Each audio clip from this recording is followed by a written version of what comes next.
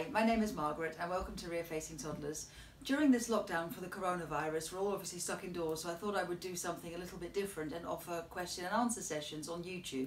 They're not live, the questions have been asked on the Facebook group Car Seat Advice UK, and I've made a list of questions that I'm going to go through, and the first car seat that I'm going to be answering questions on is the Axkid Minikid. Now I've installed it on my demo rig just to show how it should be installed correctly, but for the questions as I go through them, they will be about how to position the child, how to adjust the harness, that kind of thing. I will uninstall it and turn it around on this seat because otherwise you won't be able to see it properly.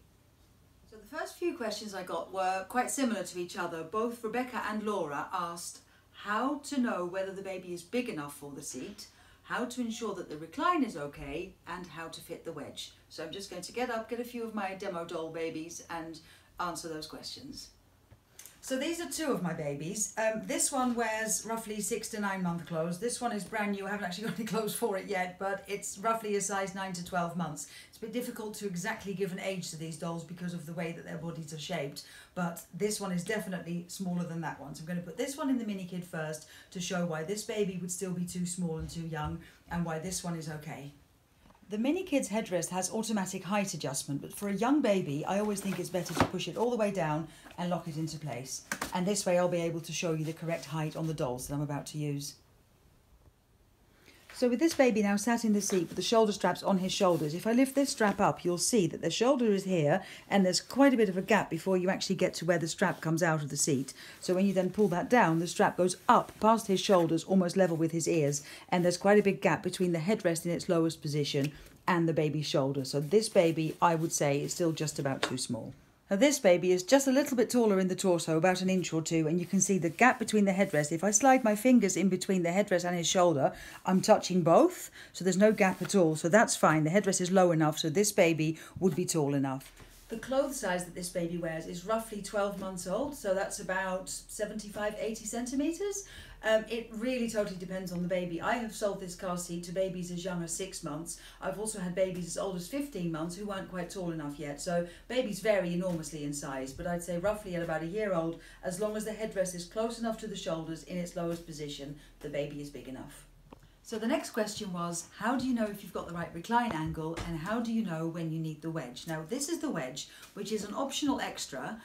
It costs £15, and the reason that it doesn't come with the seat is because you don't need it in every car, because every car is different, and in some cars the recline, or not the recline, the slope of the seat itself is much steeper than in others. So if your car's got fairly flat seats, you don't need the wedge. In a car where your bottom is considerably lower than your knees when you're sitting down, then you do need the wedge, because otherwise a rear-facing seat like this will be too upright.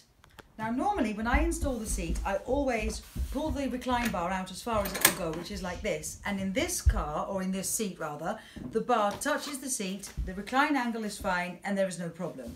But I'm just going to make the bar a little bit shorter to show what might happen in a car with steeper sloping seats, where if the bar then touches the seat, the backrest is too upright. So if you want to get the right angle, you've got a gap here, and you need to fill that gap with the wedge, which you just pop underneath with the higher side. If you look at it, sorry, let me just get it out again.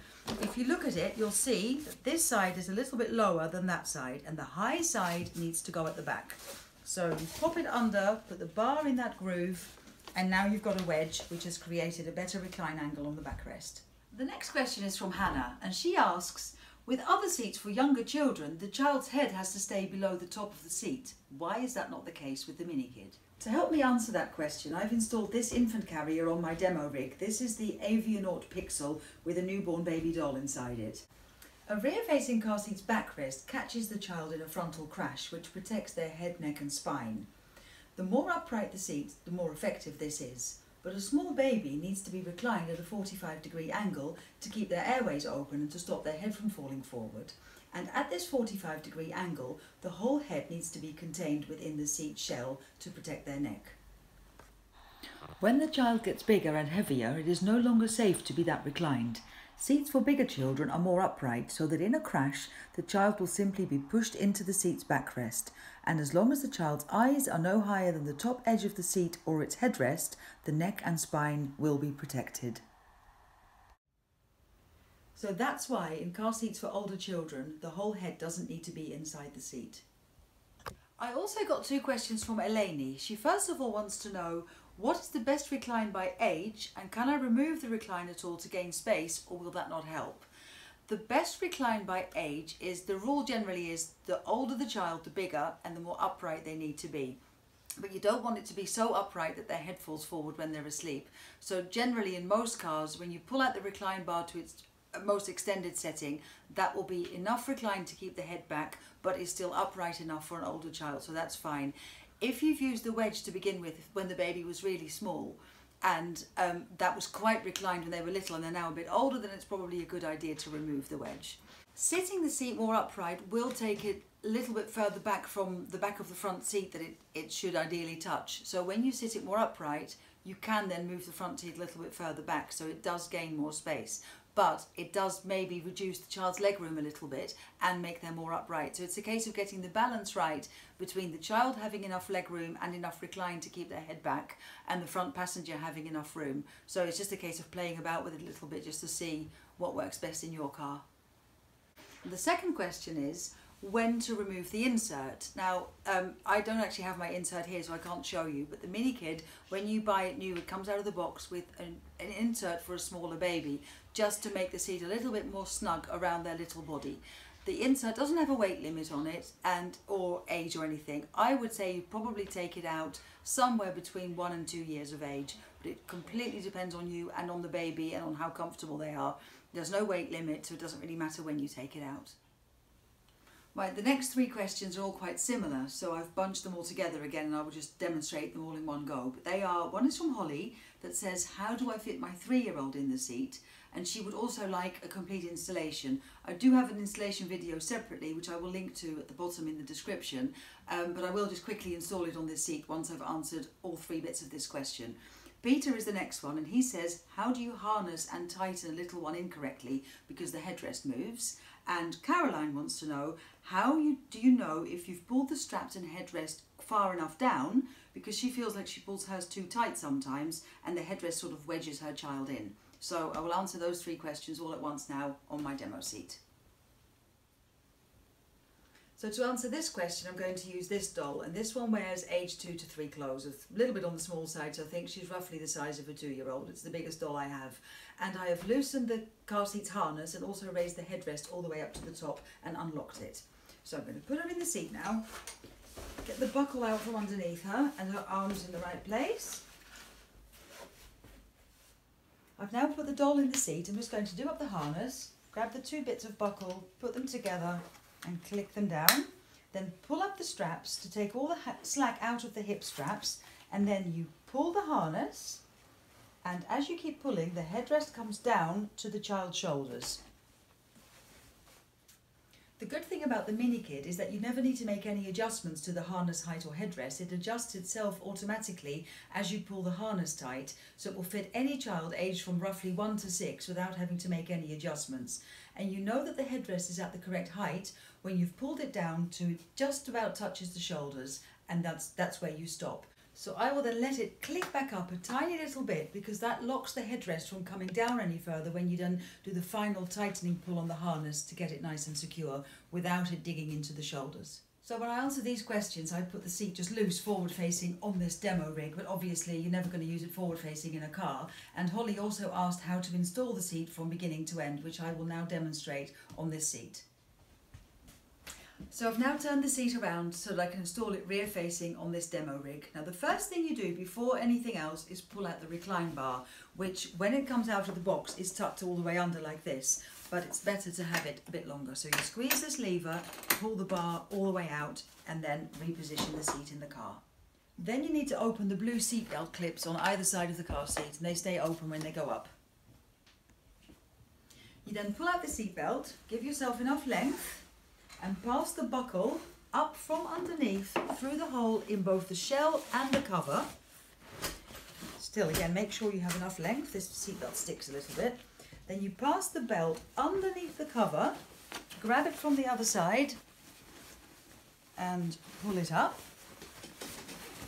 And then you pass it straight back down through the hole in the shell and buckle it in. Oops.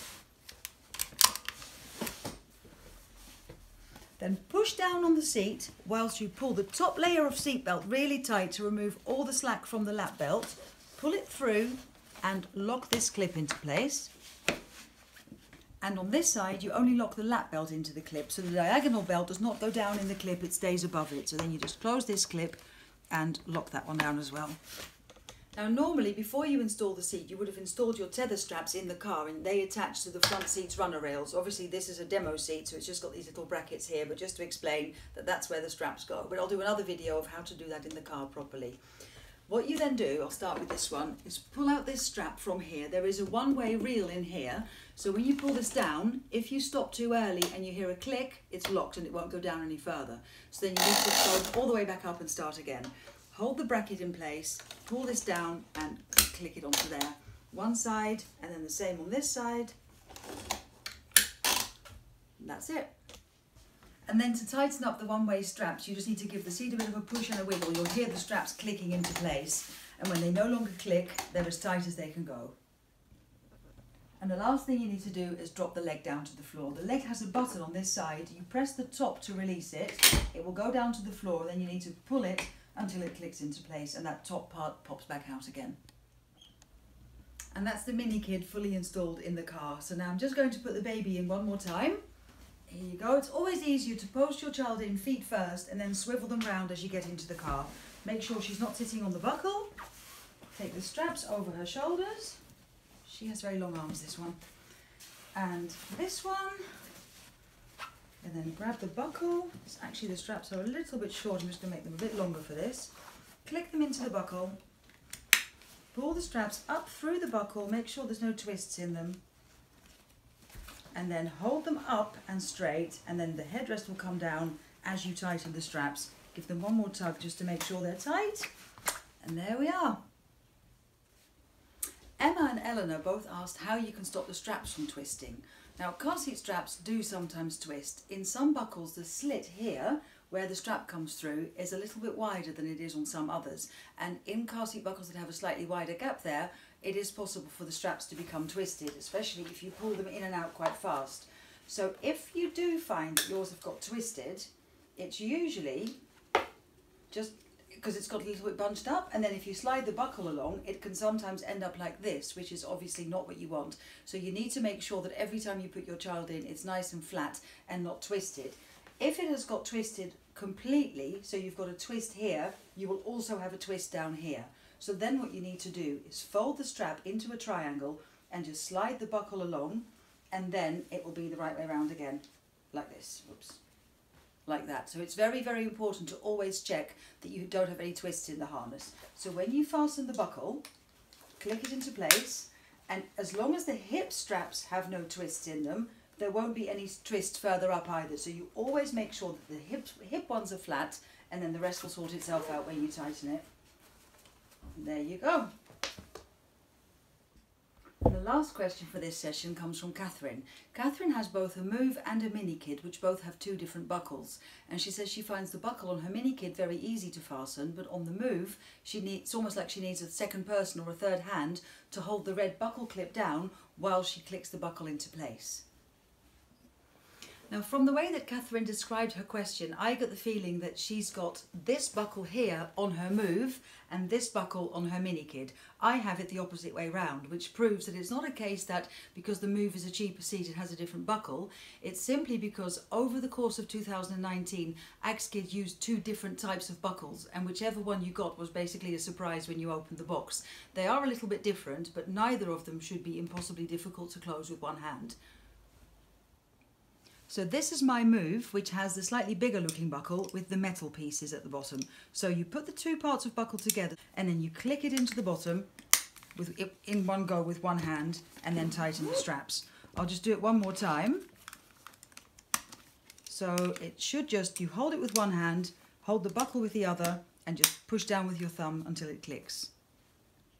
And this is the other buckle, which should be just as easy to use as the one that I just showed you on the Move. So you open it with one hand. So this one, as you can see, looks quite different. It doesn't have any metal bits here. It's just got two little black prongs. But again, you just put the two halves on top of each other, click them down into the buckle with just one hand, and it clicks really easily. So Let me just do that one more time. Loosen the harness, open the buckle, put the two halves together, click them into the main part of the buckle in one go with one hand, and that's it. If you are having trouble clicking your buckle into place, there probably are some crumbs or some dirt or something trapped inside and you'll need to clean it. Sometimes you can just shake it upside down and whatever's in there will fall out. Sometimes you may need to prod it a little bit or even run it under a cold tap, but it can be cleaned, and once it's clean it should work perfectly. And the way to remove the buckle from the car seat is just to turn the car seat upside down. You'll need a screwdriver to undo this little black screw here, and then once that's out you can turn the bracket sideways and slide it through the hole and the buckle will come out through the top. And then it's ready to be cleaned, and if it is really bad and you do need to run it under a cold tap, then do make sure that it's properly dry before you put it back in the car seat. And that was the end of my first question and answer session. Thank you very much for watching. If you do have questions about this or any other car seat, you have the opportunity to ask those questions on the Facebook group Car Seat Advice UK. If you're not a member yet, you'll need to request to become a member, which will be approved, and then I will post when I'm ready to do another video and give you the opportunity to ask questions, and I will go through those questions in my next YouTube video. So you just need to keep an eye out to see which seat's going to be next. So thanks for watching, and I'll see you soon.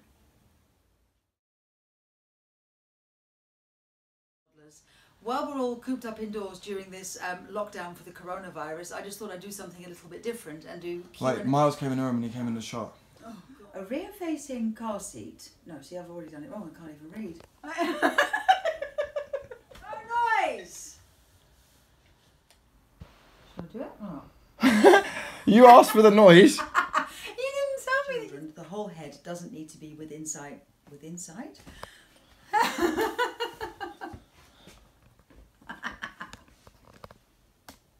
Shit. It's not happening. I mean, this is fine to do. My finger is in front of the lens. I would see it. Yeah, stop. I wasn't ready.